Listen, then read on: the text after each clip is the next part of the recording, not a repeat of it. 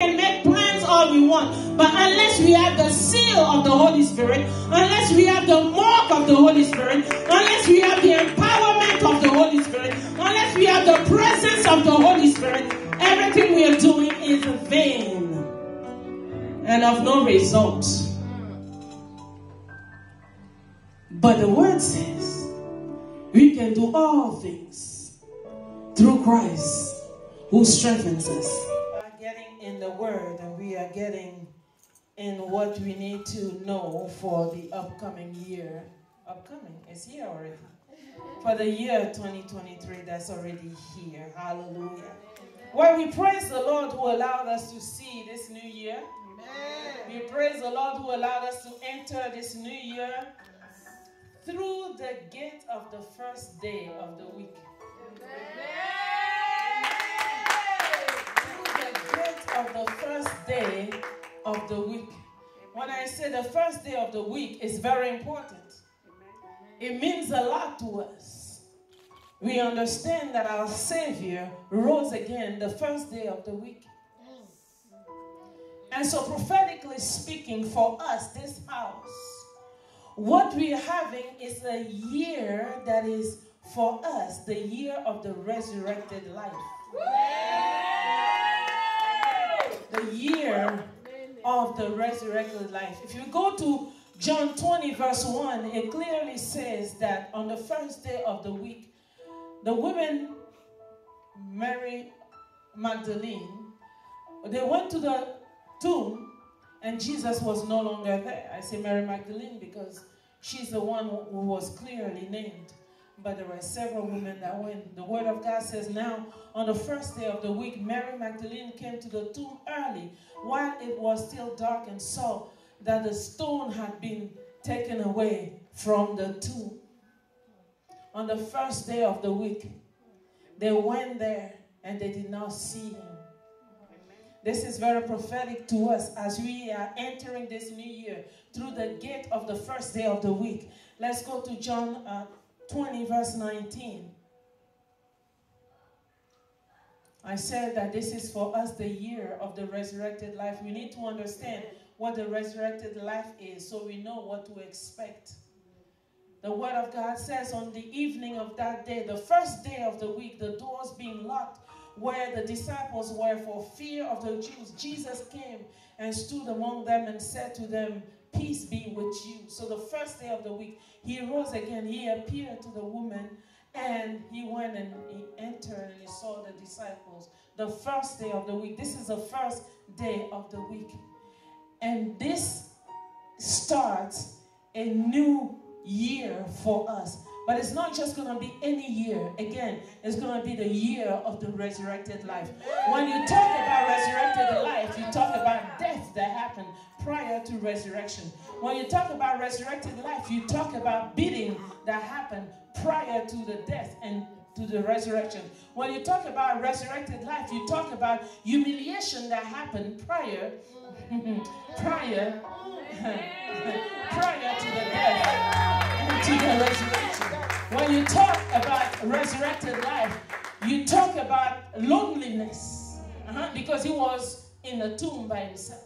You talk about loneliness. When you talk about resurrected life, you talk about your normal position that you used to occupy. Remember, I'm talking about Jesus. I'm talking about the King of Glory. I'm talking about the one who was with the Father, who is God, and came down here. He left his divinity and he came down here on earth. And even as he came down here on earth, people who could not even talk to him were able to beat him, were able to insult him, were able to spit on him. When I talk about resurrection, I'm talking about someone who was in a position of authority, someone who came, who put himself here down low, and who allowed just anybody to talk to him because there was a purpose to be fulfilled. This is not for everybody, but some people did go through that, lowering of status. This is not for everybody, but some people did go through humiliation. This is not for everybody, but some people went through death. This is not for everybody, but some people went through insult. This is not for everybody, but some people went through loneliness. This is not for everybody, but some people went through insult. This is not for everybody, but some people went through mockery. All of that happened before the death. Before the death. Before the death. But the thing is, it didn't end with the death. After the death and after the burial, something happened. That first day of the week, something happened. And for that something to be seen, the stone had to be rolled away. You see? This is a message that maybe sounds like an Easter message. But this is a message for us that God wants us to hear in this hour. And so what happened is he was buried, not even in his own tomb, but somebody's tomb. And on the first day of the week, when the women went to take care of the body, was no longer there. Now we need to understand this resurrected life so that we can expect it for ourselves in this year of the resurrected life. So let's look a little bit at what happened when Jesus rose again. And then let's go to John 20, verses 11 to 15.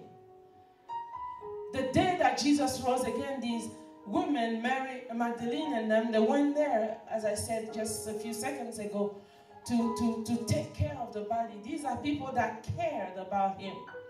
These are people that loved him dearly. And these are people that were hurt when he was hurt. And they went to take care of him. But when they got there, later, let me read the passage before I get ahead of myself. The word of God says, but Mary stood weeping outside of the tomb, and as she wept, she stooped to look into the tomb. And she saw two angels in white sitting where the body of Jesus had lain. One at the head and one at the feet. They said to her, woman, why are you weeping? She said to them, they have taken away my Lord, and I do not know where they have laid him. Having said this, she turned around and saw Jesus standing, but she did not know that it was Jesus. Jesus said, woman, why are you weeping? Whom are you seeking? Supposing him to be the gardener. Let me stop right here. Supposing him to, you can read the rest of the sentence.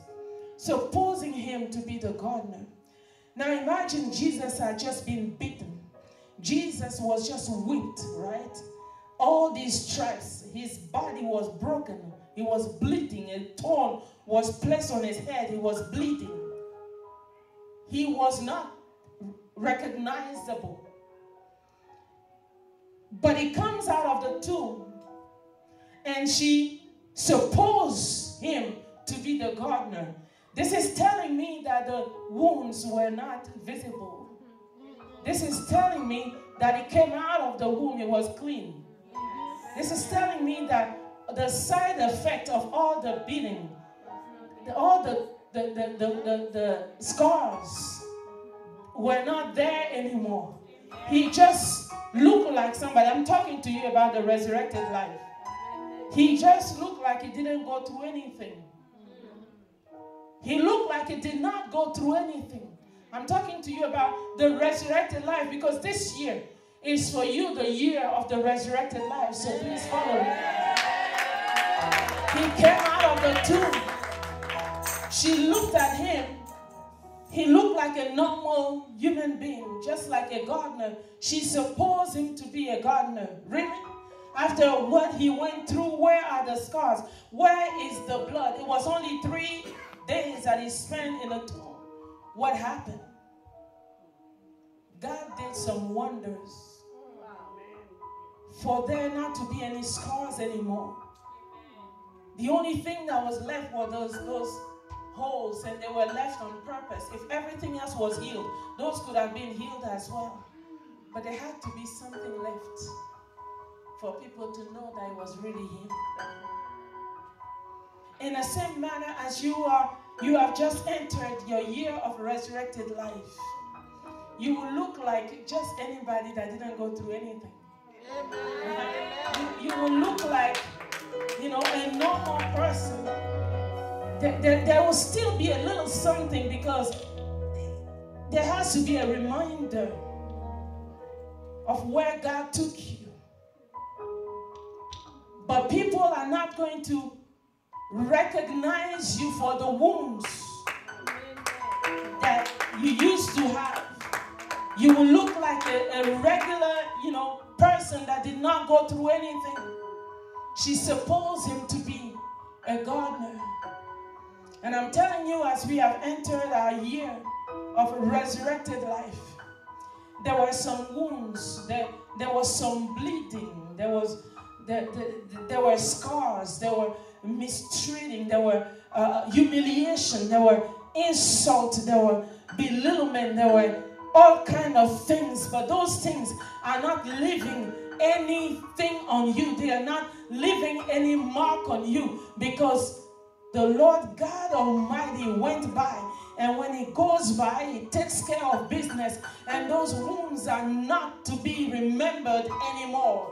As you are entering 2023, what are you expecting as you experiencing this year of the resurrected life? You should not be expecting these things to keep showing. You should not be expecting these things to be seen. You should be expecting actually people not to even know that you went through something. Not to know that you went through something. The word says, supposing him to be the gardener. Someone that was insulted like that. Someone that went through all of these things. Why is it difficult to recognize him? Because God did a healing job. Because God did a job of restoration. Because God did a cleaning job. Because God did a polishing job. What are you to expect in this year 2023? What are you to desire? Because remember, we need to desire what God wants for us. We need to desire what God spoke about us. We need to agree with what God said. So what are we to agree with in this year 2023? What are we to desire? We are to desire this resurrected life where it looks like we went through nothing. Just as it was the case for Shadrach, Meshach, and Abednego. In the fire and came out, did not smell anything. Not only did it look like everybody else, but it was not like everybody else. Let's go to Luke 24. We're going to Luke 24. It's a long passage, but I'm just going to read for us verse 31. But if you want to read it for yourself later, it's verses 13 to 35. And so these disciples were walking on the road to Emmaus. This was the third day, the first day of the week. The third day after Jesus' death, and it was the first day of the week. And they were walking on the road to Emmaus. And these were people that cared about Jesus. These are people that had high hopes for Jesus. I mean, he came, he preached, and they believed him. They really wanted him to fulfill what he was supposed to fulfill, which is to set the people, to set Israel free. And then, while they were talking, Jesus had just been put in a tomb.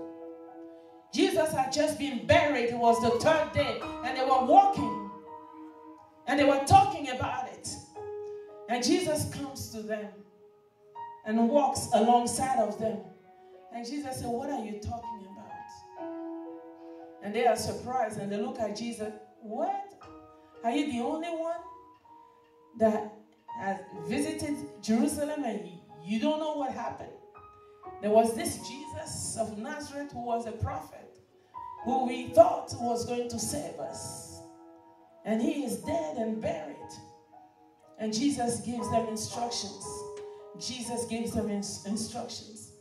about what they read in the Bible. He even calls them foolish. He says that, don't you know that what you were reading was about me, was about Jesus? Immediately, he didn't say me. He said it was about Jesus, the Savior. And then he walked with them until they got to the village where they were going. And as they got to the village, Jesus kept going. And they called him. They insisted. And they called him.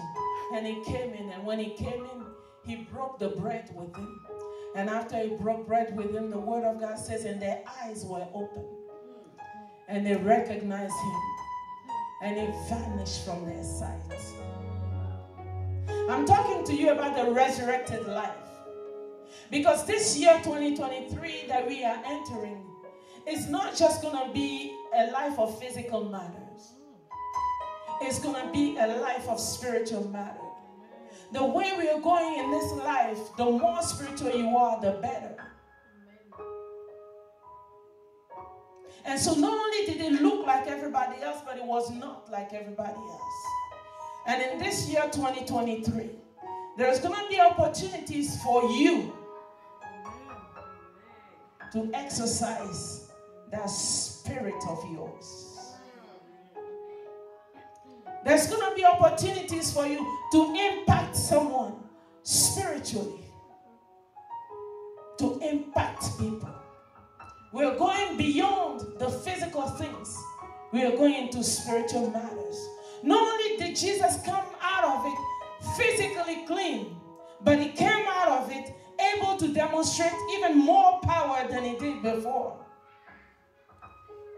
You are going to be given the opportunity to demonstrate the Jesus that you believe in.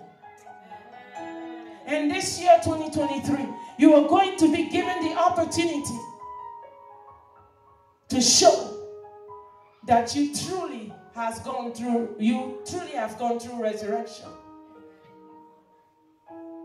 So you will look like everybody, but you're not going to be like everybody else.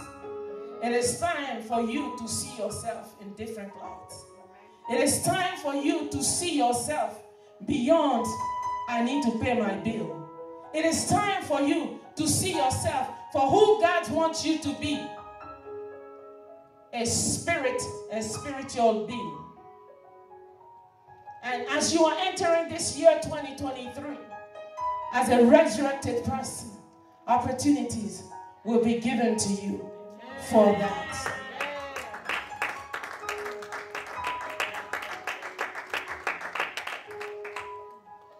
This year, you will look like everybody else, but you will not be like everybody else. This year, look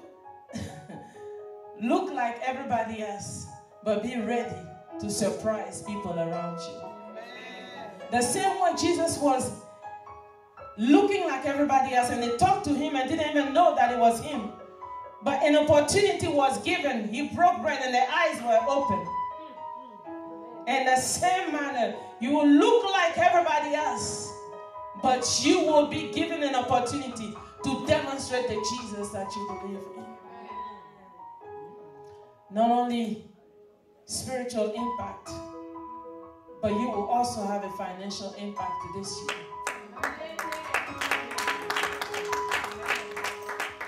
It really goes hand in hand. You're going to have a financial impact this year. You're going to have wisdom, and you're going to have financial stability.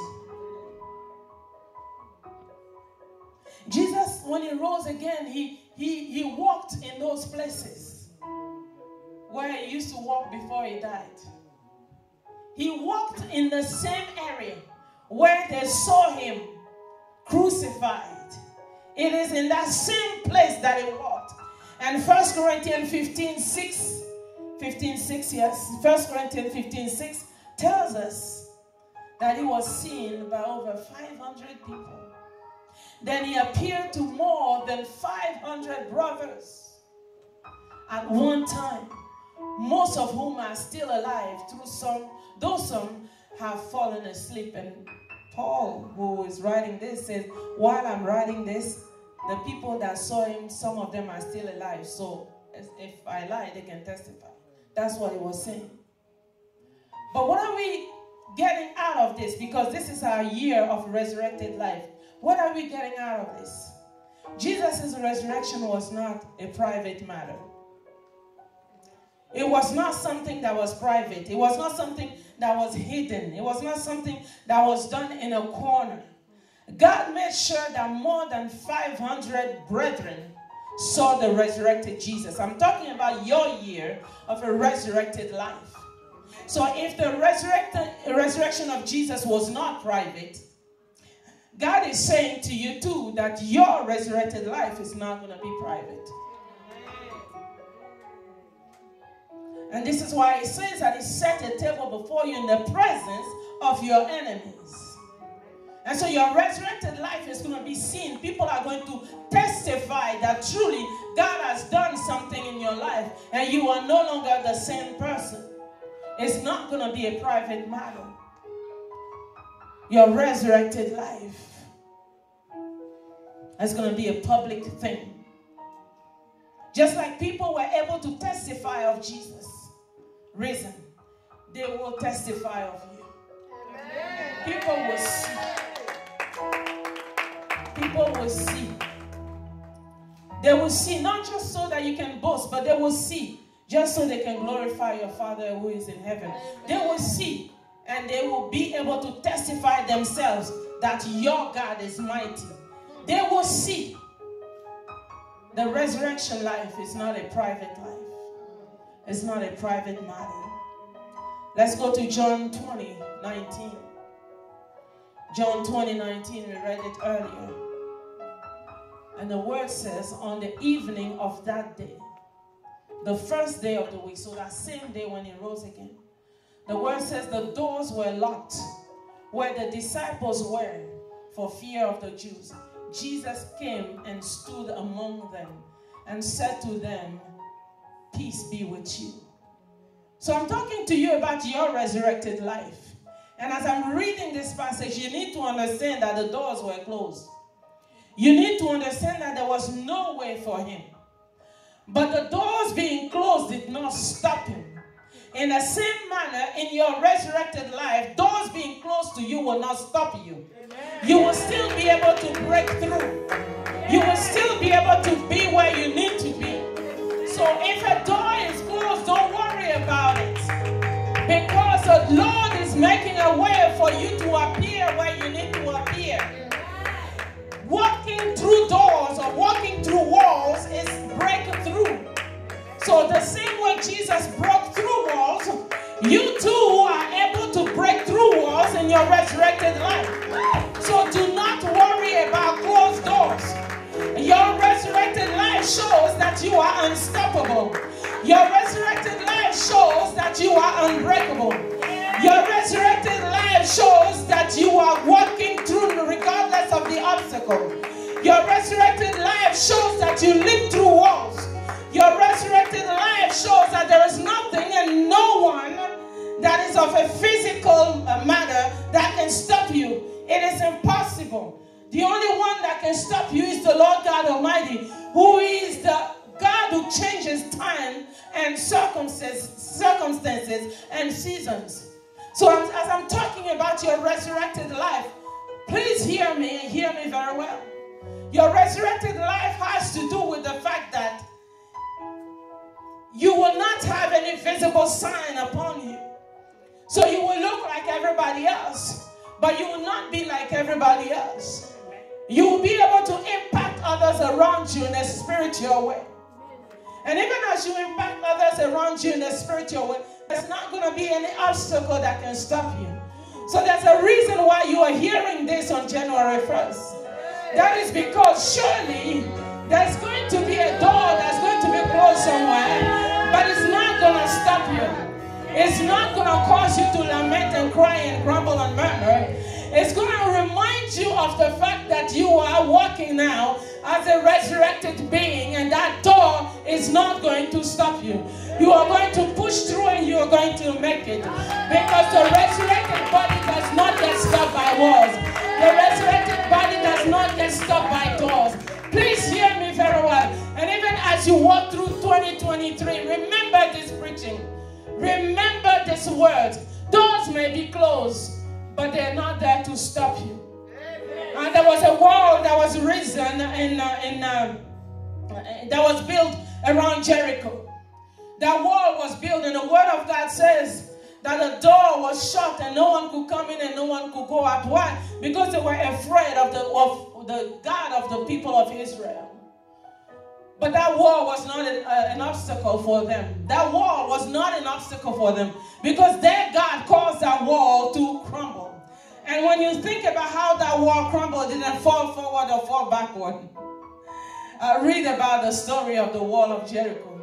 Read about the history, not just the story, but read about the history of the wall of Jericho.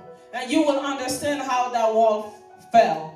It was not forward or backward, it went down. Read about it. Read about it.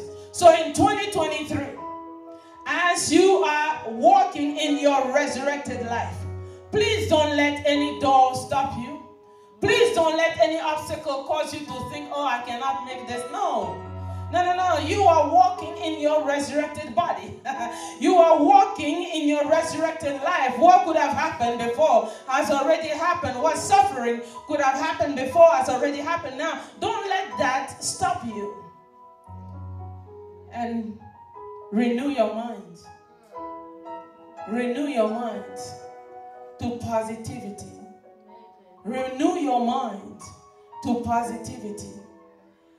And the word of God says here, Jesus came and stood among them and said to them, peace be with you. The God who you serve, who is causing you to be walking in your resurrected life, is the God of peace.